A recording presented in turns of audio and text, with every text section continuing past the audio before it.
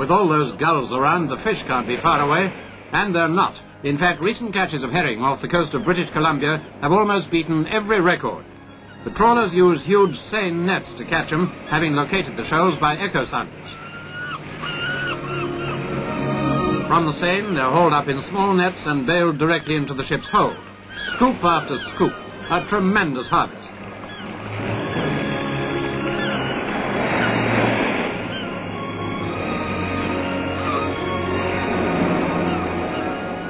But the end product is not a nice fresh herring on the breakfast table.